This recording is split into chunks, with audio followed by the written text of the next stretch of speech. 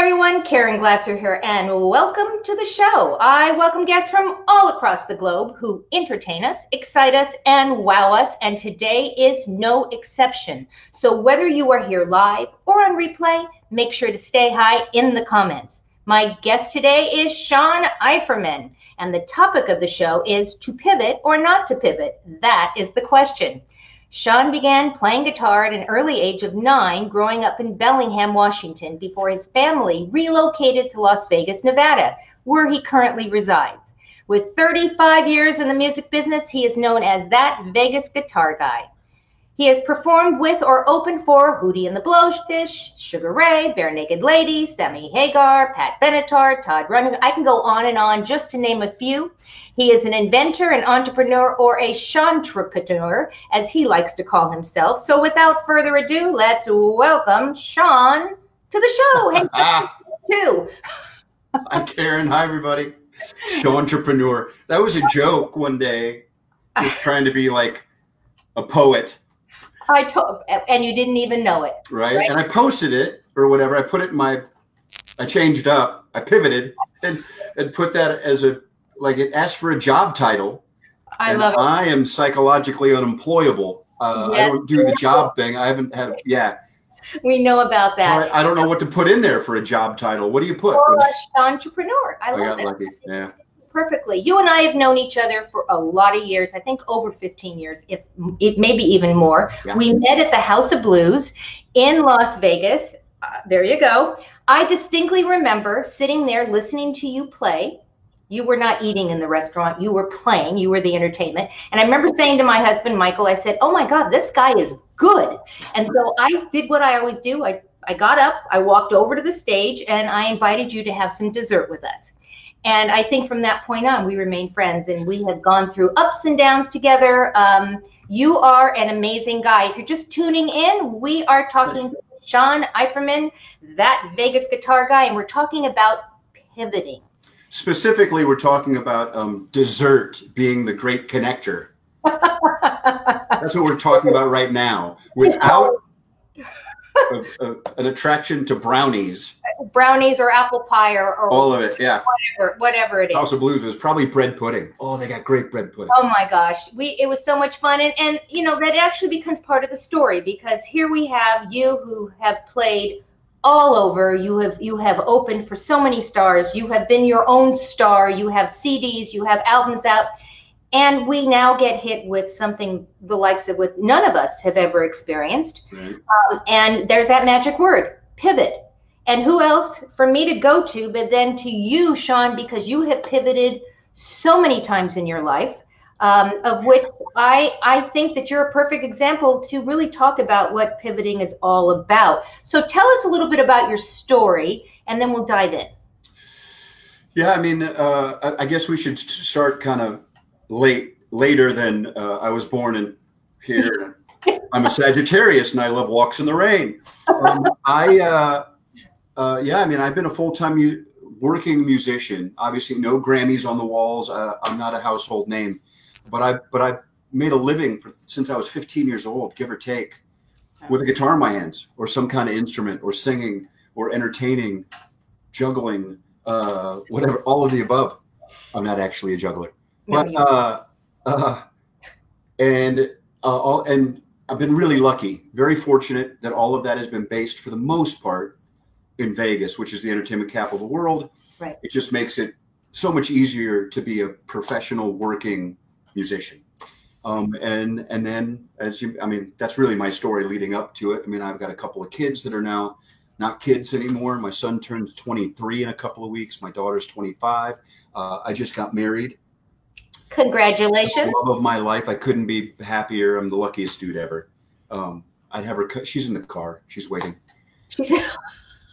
You didn't want to come in the house? Alrighty. We won't even go there right now. She's very coachable. I told her I need silence for the show. This is Caren Glasser here. We can't have a bunch of noise going on. So she's just sitting in the car waiting. Okay. Well, hopefully it's not too hot there, because if it's anything like where we are right now, it's a little toasty out there. I gave her a Rubik's Cube. Okay, good. Thank goodness. Thank goodness. Totally kidding. I can't wait to see the hate mail. One of the things that you said.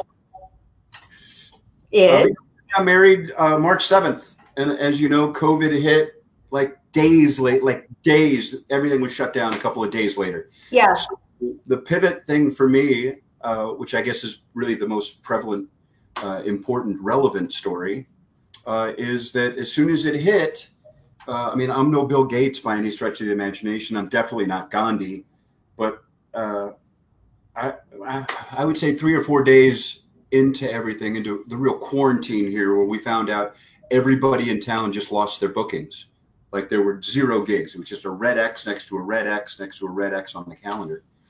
I started getting like text messages and calls and stuff from my peers, from my local working entertainers, musician guys. And they're like, I don't know how I'm going to pay my rent. There's talk of some like, government check coming, maybe. Like in those first couple of weeks, everything was petrified. Nobody had any answers.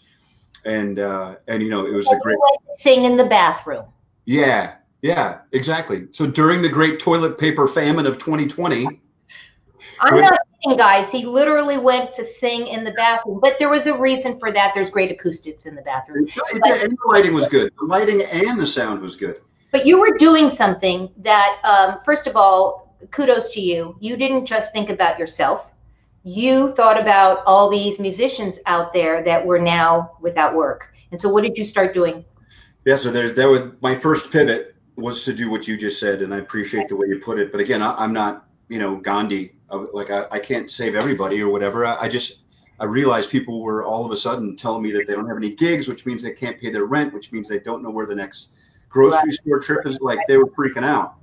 And so I just went in the bathroom and started singing songs and let people know that they could contribute, they could donate to a fund that I put up on a quick little website. Fancy.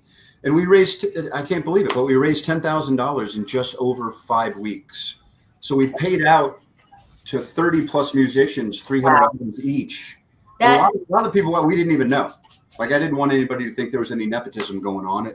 We had the one musician that got nominated by me, the first one. Right. He had to nominate the next one, and so on and so on. And everyone helped each other. And but again, it started with you, because you like to say everything is temporary, right? We all, everything. Well, let me put you on hold. Did you have that up there? Hold on. That tattoo right there says everything is temporary. Everything is temporary. Let that sink in. And how perfect, because I do believe that you are absolutely right. Some things are less temporary than others. But you have pivoted over and over and over again. Let's talk a little bit about the things that you have been involved with. You do something, and you still are involved with this, with something called Shawnygrams. Yeah. Let's talk about that for a second. That I've been messing around with that forever, and it's just a singing telegram idea forever. And then all of a sudden, this bathroom thing that we were doing. Right. There were a handful of people that did 2 things, by the way. I want to hammer home this one thing that happened during that first pivot. And that is, I believe this, if you help enough people get what they want, you will in turn get everything you want. And out of nowhere during that first couple of weeks, it was all going in one direction. Right. Which was, I believe, the right direction for the right reason to the right people. And then all of a sudden, people started reaching out to me and asking me 2 questions that were interesting. One, can I sponsor your show? Wow. Like crazy. And then all of a sudden I went, well, I'm not going to say no. And I just put a tablet up here, another pivot, that said today's show is sponsored by Teriyaki Madness or the Richardson Real Estate Group. Or all of a sudden I felt like Johnny Carson. I had a sponsor. It was pretty cool. And then the second thing that happened during those bathroom shows is that people said, hey, would you do me a favor? I'll send you $50 if you'll sing happy birthday to my dad. There you go. He's in the hospital, has COVID. Like all of a sudden I started getting like maybe 2 or 3 a day. Wow. And then Mother's Day hit. And when Mother's Day hit, probably about 4 or 5 days before Mother's Day, I posted an example of one of these little singing telegram videos of me just singing happy anniversary or whatever it was. Anyway, I did 300 orders almost 280 something orders just for Mother's Day of literally just this, just going, Happy Mother's Day to you, or different, you know what I mean? But here's the thing. I mean, this would not have happened. Would you agree that you wouldn't have exploded as fast as it did had we not been in a situation as we are still in right now? No, I was doing 5 shows a week. Right. Steady. Cabo Wabo. We went and visited Cabo Wabo. I mean, you were busy guy. So before we continue, let's give a definition to pivot. We're talking pivot, but let's talk what that really means. In my world, pivot means that you shift and go in a different direction. That for me is pivoting. You just don't sit there and feel sorry for yourself. I mean, you maybe for 5 minutes and then you pivot. How would you define pivot? Yeah, boy, I agree with that. I think my pivoting, I didn't know. You said go in a different direction, your definition. And I got to be honest to myself. I took a look at a few things maybe 3 months into the quarantine and thought that it was going to be a complete shift. And music was not going to be part of my pivot at all. I got people interested in what I do and how I do it. Right. And some of those things, like I got an offer to be involved in an insurance business. Now, I think insurance is a fantastic product. This company focuses on nothing but life insurance. Right. And police officers, school teachers, and fire people. Fire people. Is that a thing? People. And just their pensions. So I wouldn't have to be like, hey, Caren. Want to buy insurance? Yeah. Hey, let me take a look at your policies so that I can maybe save you $8 every 2 weeks. It was nice that I didn't have to do that. But boy, talk about like a pivot in the other direction. Completely other direction. And I just couldn't resonate with it. There was something that didn't feel right. I don't know what it is. Maybe it's because I started looking at some of the material to test, and I failed the first 3 quizzes. I mean, I haven't taken a test or read it. So maybe that helped push me back over to playing, and you just But there were a handful of other things. There was a couple things. There was an invention company. You guys everyone's heard of InventHelp, with the little caveman logo. Right. That was another opportunity that I could have pivoted completely out of music. There's a handful of things. Very flattering that people thought that I was qualified or could benefit their company or whatever they're doing. But it wasn't in. I don't know if it's maybe I didn't have the energy to do a complete 180. Or maybe I felt like my crystal ball wasn't completely broken and there was something right here that I could just kind of go burp, and that pivot was still something that, So let's talk about that. You were doing Airbnbs. You had several houses that you had tricked out and you were renting these things out like nobody's business. A couple of things happened. Vegas changed their laws and things. But clearly in this pandemic, so what did you do? You're now renting out RVs. I mean, really?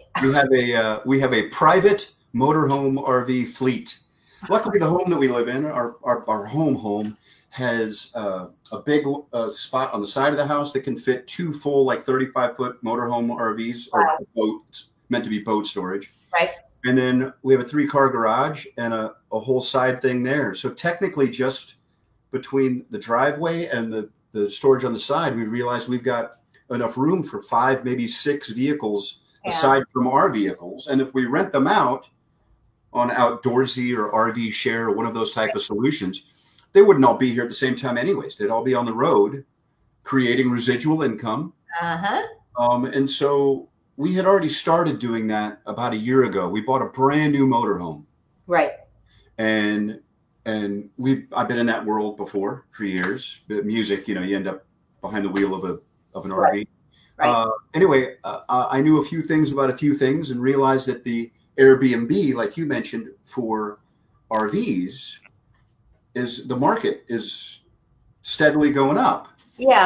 I said, look, if we buy a brand new one, let's go ahead and dictate that we want to use it. We want to take as many trips as we physically can for vacations and stuff like that. We love that. Right. And so we bought the brand new one, put it up on one of those sites, and like within 4 days, we had thousands of dollars worth of rentals. We had to like block stuff off. We're like, oh crap, we were supposed to go to Lake Tahoe during that week.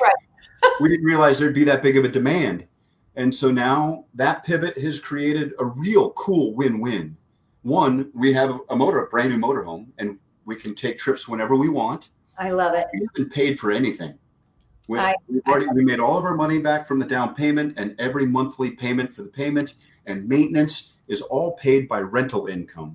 And so now the shift, a real pivot happened mentally, right? Which is we don't spend a dime on anything that is not a rental asset.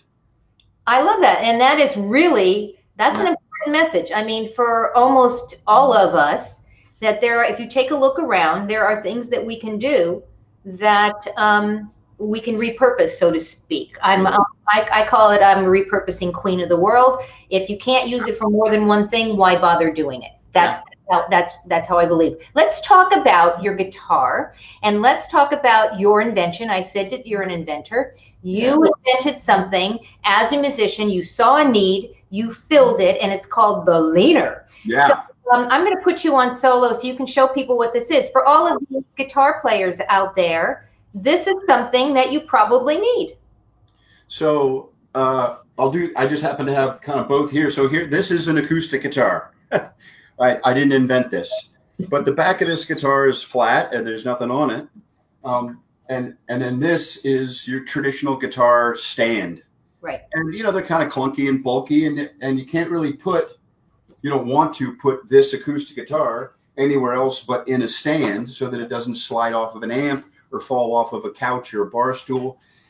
So I couldn't understand why none of the guitar manufacturers, not Gibson, not Fender, not Paul Reed Smith, nobody took an electric guitar. I just happen to have all this sitting around. So here's an electric guitar. And all of this wood right here is just sitting here. Why hasn't anybody built a guitar with a guitar stand built into the guitar? That's because they're not Shawn Eiferman. So tell us what you... Ready? Ta-da! Did it. The leaner. There you go. Can you guys all see? So this is the very first prototype ever. There's two little magnets right here and right here that do the, can you hear that? Yeah. Ah. So when you pick it up to play, the stand just folds right back into the guitar, and it is in the guitar. It doesn't, I don't know if you can see that. It's not pulling on my shirt at all. It's flush. And then when I'm done playing, I simply pull it back out and put the guitar down. And it's fascinating to me because, again, you saw a need, regardless of whether we were in a pandemic. You saw a need. It helps musicians. It actually helps you yourself. And now it has been created. You now have a guitar, and I know you have some great plans for this, which we're not going to tell anyone until it's out, because, just in case somebody else has a leaner and they want to jump in ahead of you, I don't know.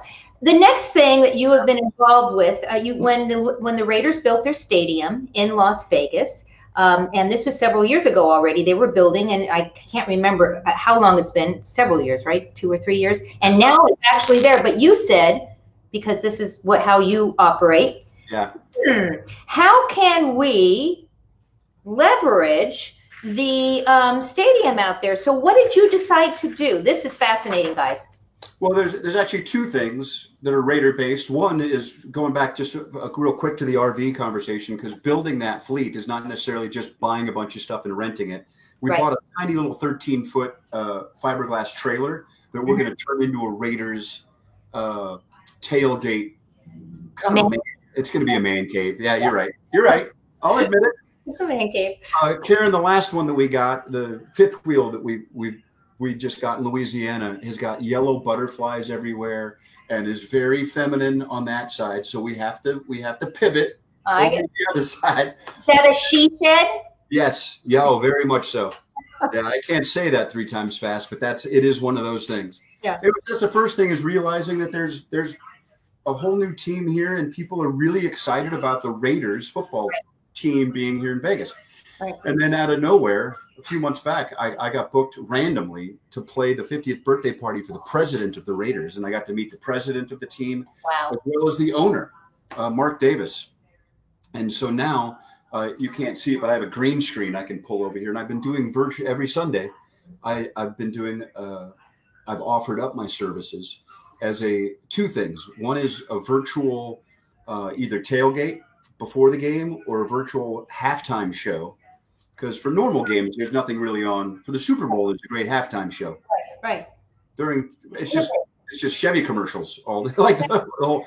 So that's been pretty cool. So I've got a picture of the inside of the Raider Stadium that I put up behind me, and it looks like I'm in the stadium. It's kind of cool. Wow. And then I offered up to the Raiders for all of these VIP season ticket holders, anybody that has a birthday.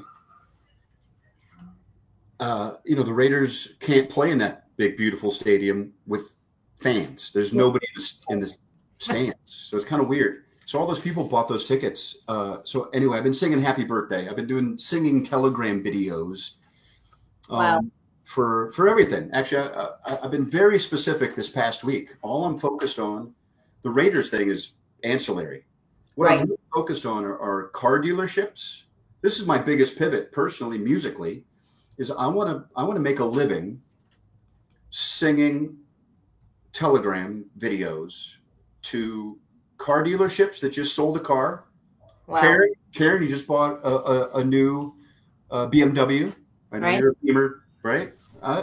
Still, right? Are you still a Beamer? We have we are. We have a Countryman Mini Cooper that's not so mini, that's made by BMW. So I think that counts. It does, absolutely, 100%.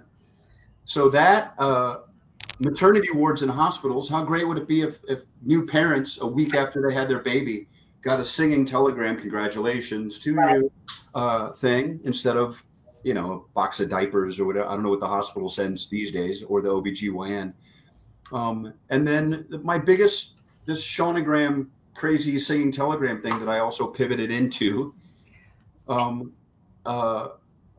most of my orders have come from real estate agents. So would you say that you have a strategy behind your pivoting? No.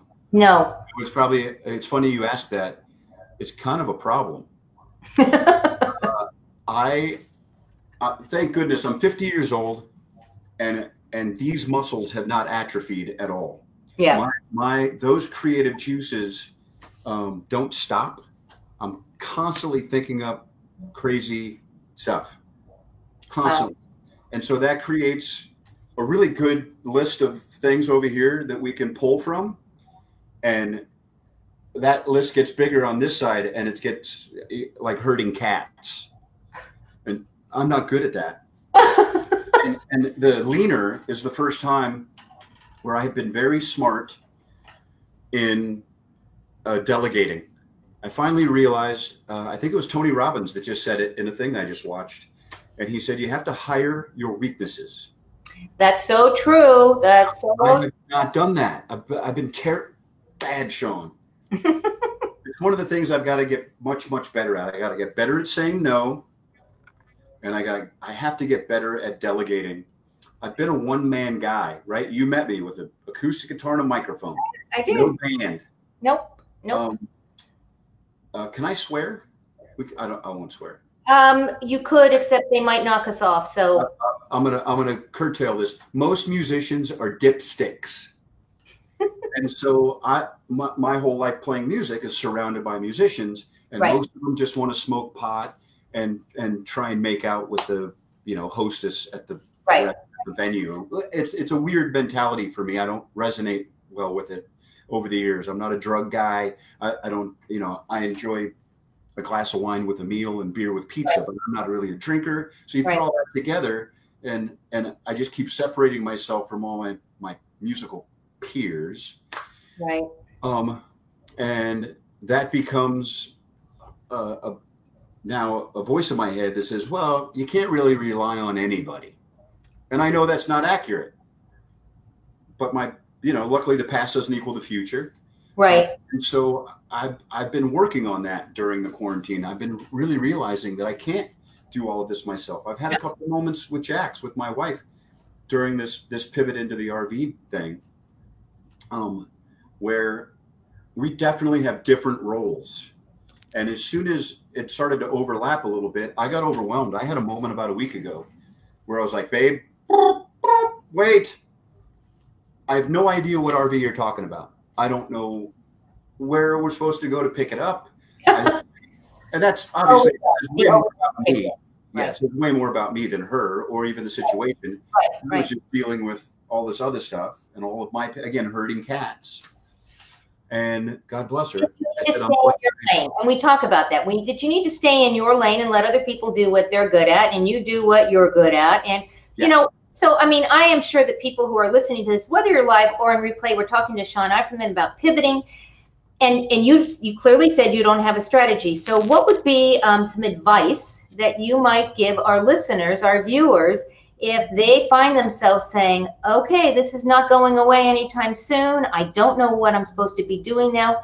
Can you give any guidance, any advice to how they might consider pivoting? Yeah, and a lot of this is new to me. So I'm still working on the mindset and the strategies. And I mean, a couple things have happened where, like, I've been waking up at like 6:30, 7 o'clock in the morning. Me, like, that's not normal. I've been a night owl. Half my day is over by then. So keep going. This I know. That I know. And so the advice I can give you is be open to those changes first and foremost. Be open to them. And then the second, like with my insurance thing, the second it doesn't feel right, yeah, get out. Say no. Trust your gut. So I'll go back to a couple things I've said to answer that question. One is be good at saying no. I think it's so easy. Well, this is my whole life right now. Find out. I have two questions for your listeners, for your viewers, that'll help with this. I think. What do you want, and how do you get it? Good if question. you can answer those two questions, I think the pivoting, the quarantine, politics, racial stuff, COVID stuff, anything that your fitness life, nutrition, all that stuff boils down, in my opinion, to just those two things. The first one's the hardest question. What do you want? Right. So, what do I want? I want to make, it's crazy, but it's true. I want to make $10,000 a month singing Happy Birthday with that guitar sitting right here. I want to do that. I haven't done that yet. I came close during Mother's Day. Was a busy month. Right. But I think that paradigm shift in the music industry has created the need to be creative. And I have had to put a target on my wall that says, what do I want for my Shawnogram business? Right. I want to sing enough happy birthday, congratulations on your new car, you just closed on your new house, here's from the realtor, send. I want to do that enough times in a day to earn $10,000 a day from home with this guitar in front of this laptop. So now the question is, how do you do it? Right. I've just now put that target out there. So now the how do you do it, I even started talking with you a little bit in pre-production for today's show.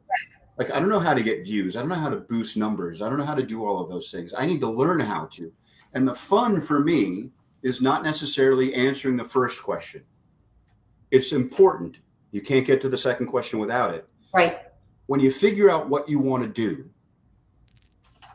it's so much fun figuring out how to do it, because you sit there and you just spitball all of it. Right. Like Stephen Covey. I love Stephen Covey, and he says, begin with the end in mind. If I can say the one thing that he has taught, that he's no longer with us, but the one thing that he has taught me is that when you begin with the end in mind, after you figure out what you want, then you decide, okay, well, I know where I'm going, but how am I going to get there? Right. Right. Yeah. I put this website back up for those of you who are listening, whether it's live or on replay. You can go to shawnygram.com and actually hire him to sing happy birthday, happy anniversary, happy divorce. I don't know, whatever it is that they need you to do. You'd be surprised how people, I've done some, just, it's only been a few months now, and I've been surprised a few times by. Yeah, I had a sense that you probably had done that. You know, you need to go check Shawn out at thatvegasguitarguy.com to find out more about Shawn. He is there. You can also go to Instagram. And Shawn, I think you are frozen, so you may want to refresh your screen. On Instagram, you can find him at Shawn Eiferman. He lives over there as well. And finally, as if you have a guitar and you need a leaner to put on your guitar, you can go over to guitarleaner.com. I'm going to put myself on solo because I think we lost Shawn. I want to thank you guys for joining us today. We know that you have a choice as to where to spend your time. I'm going to put Shawn back in. And there he is. See? Technology. Pivot. Oh. Pivot. But I think you have a connectivity issue over there. I'm just thanking everyone. We know that they have a choice as to where they spend their time, and they decided to spend it with us today. We want you to go out, give somebody an awesome day, and we'll see you on the next episode of Caren Glasser Live. Bye, everybody. Goodbye, everyone.